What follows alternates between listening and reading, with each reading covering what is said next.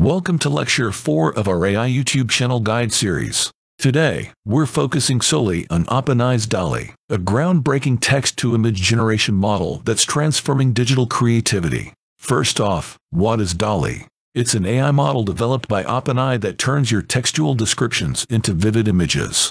It's a game-changer for content creators. But how does it work? DALL-E is an advanced AI model capable of turning text into diverse, high-quality images, including imaginative and novel visuals, by understanding and processing text descriptions through complex AI techniques. Now, let's create our image generation engine. Go to openai.com and on the side panel, click on Explore and then click on Create a GPT. I'm going to call my engine Leonardo. In the Configure tab, I'm pasting a set of pre-written instructions for this engine. You can obtain this notes from this lesson notes image generation model engine instructions. These instructions will help the engine have a mental model on how to develop image description for better results. Now, before we start generating images, make sure the DALL-E image generation option is selected under Capabilities in the Configure tab.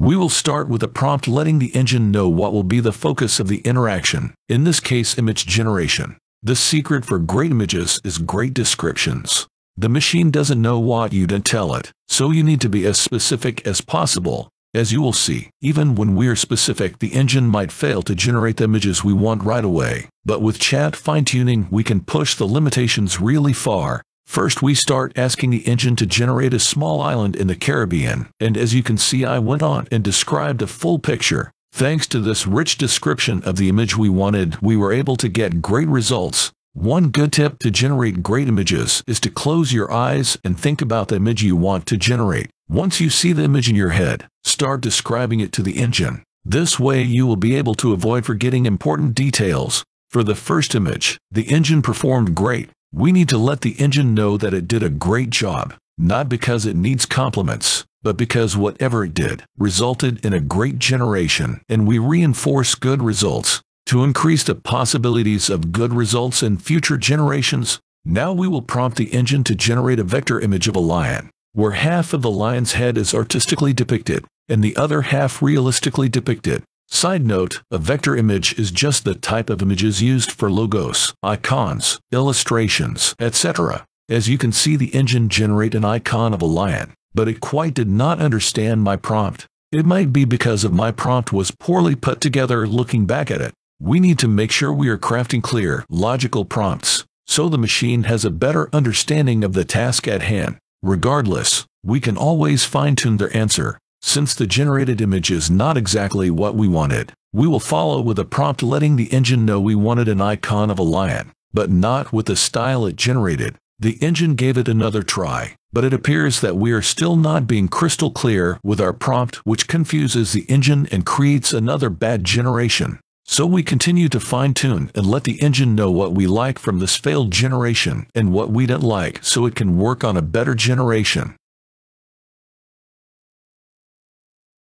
Finally, after some back and forth with the engine, it understood what type of image we wanted to generate. We now positively reinforce the engine with a great job and prompt the engine to work on the next task. An image of two gladiators fighting in the ancient Roman Colosseum in front of thousands of spectators. As you can see, the engine did a great job with this one from the go, but it did overpopulate the arena, so we prompt the engine to place the audience on seats in the arena, and the second generation accomplishes that. We then prompt it to generate a Julius Caesar image. We did not add a lot of details in this prompt, but since we have already fine-tuned our engine, it kinda knows what type of images we are trying to generate. The engine is performing well at this point, but we can always improve it. For example, we now prompt the engine to generate an image of a victorious gladiator standing tall next to his defeated opponent in the arena, and it generated exactly that.